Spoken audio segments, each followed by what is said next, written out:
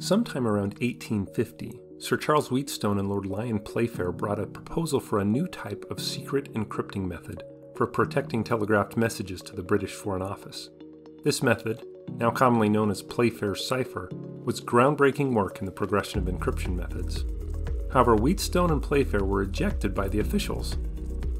The officials claimed the method was too complicated to be put into use. Wheatstone, willing to bet on it, offered to demonstrate that 3 out of 4 boys in a nearby school could learn to use it in just 15 minutes. But the Undersecretary of the Foreign Office responded, "That is very possible, but you could never teach it to attachés."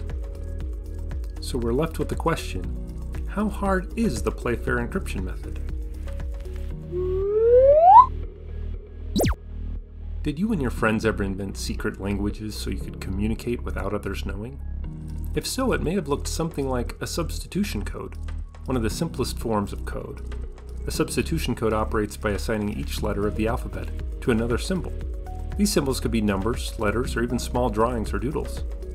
The great weakness of these codes, also known as substitution ciphers, is that they're susceptible to being cracked by what we call frequency analysis.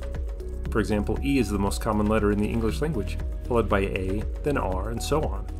So a malicious eavesdropper need only sort the symbols in your encoded text by frequency, and they have a good chance of identifying which symbols have been used to replace these common letters. Once the eavesdropper has a few letters decoded, they can search for patterns that occur in common words, such as be, and, of, or the. Once a handful of letters are associated with their corresponding symbol, it doesn't take very long to decrypt the rest of the message. This one-to-one replacement of letters, no matter how creative the symbols used, will always be vulnerable to these types of attacks. Wheatstone and Lord Playfair were the first in cryptologic history to encrypt letters as pairs instead of individually. The idea was to add an element of diffusion, meaning one change in the plain text, the message not yet encrypted, has a large change in the cipher text, the message after it's encrypted. With substitution ciphers, the letter T was always sent to the same place regardless of what word it was a part of. But in Playfair Cipher, it takes a pair to determine where T gets sent to. Then T's replacement will be different depending on if the word being encrypted is at, or it, or to. This makes the cipher less vulnerable to attack by standard frequency analysis. So how do we use this new complex cipher? The first step to using the cipher is creating a 5x5 table.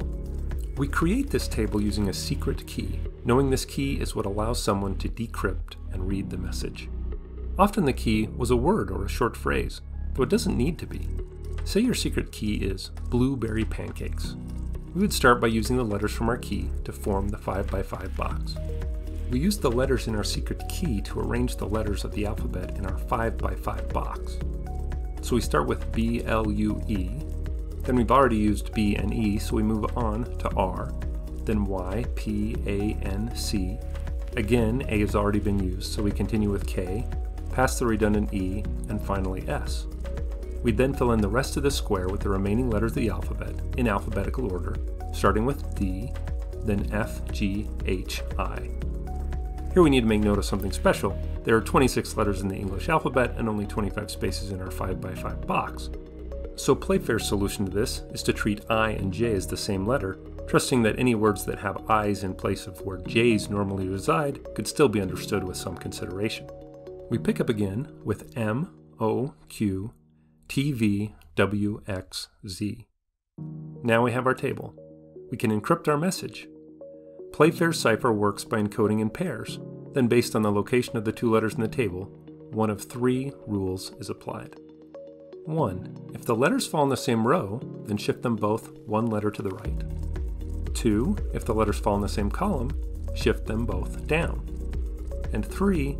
If the letters are neither in the same row nor column, then consider the rectangle that is made with those letters as opposing corners, and move each letter to the opposite corner within the same row. Let's look at an example. Suppose the secret communication is, "We ride at dawn." So we consider the letters W and E first.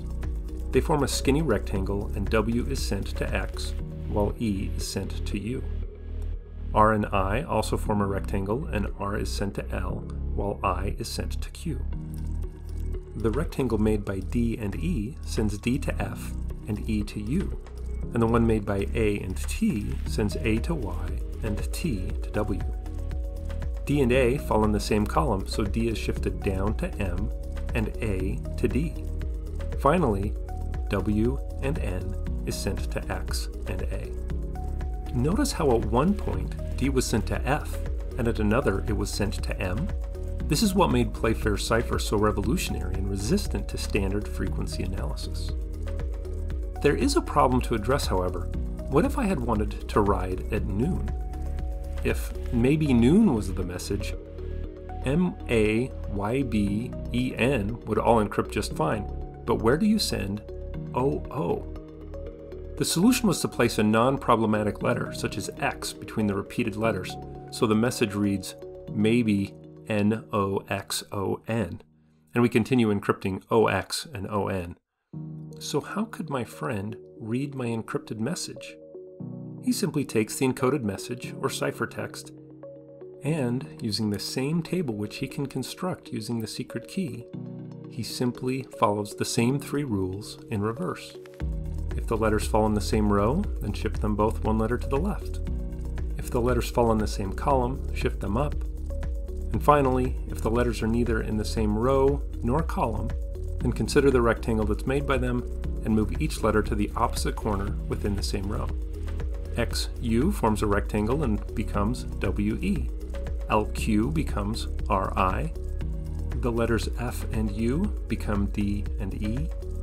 YW become AT. M and D are in the same column, but this time we move them up since they were moved down when they were encrypted, and we get DA.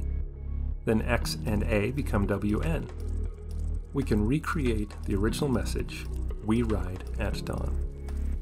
This took even less than the 15 minutes Wheatstone suggested. Despite the initial rejection, Playfair Cipher was later used by British forces in the Second Boer War and in World War I, and by the British, Australians, and the New Zealand government during World War II. This is because Playfair is reasonably fast to use and requires no special equipment, just a pencil and some paper. Revolutionary as it was, this cipher still had many exploitable weaknesses, such as the fact that the uncommon letters such as X or Z often end up at the bottom of the table, and that consistent placement results in patterns that are exploitable, or that a secret key still needs to somehow be safely communicated. Can you think of other weaknesses this cipher might have? How would you make it better? Let us know in the comments. We have a code on the screen for you to decipher and the secret key so you can build the 5x5 table. You can put what you calculated as the deciphered message in the comments, but if you do, please start your comment with spoiler alert and put the code several lines down so you don't spoil it for others. In future videos, we'll take a closer look at frequency analysis and other ways we can use mathematics to break ciphers. Thank you for watching. Please subscribe and share our videos. Be sure to follow Math the World on Twitter, Instagram, and Facebook. Thank you so much for your support.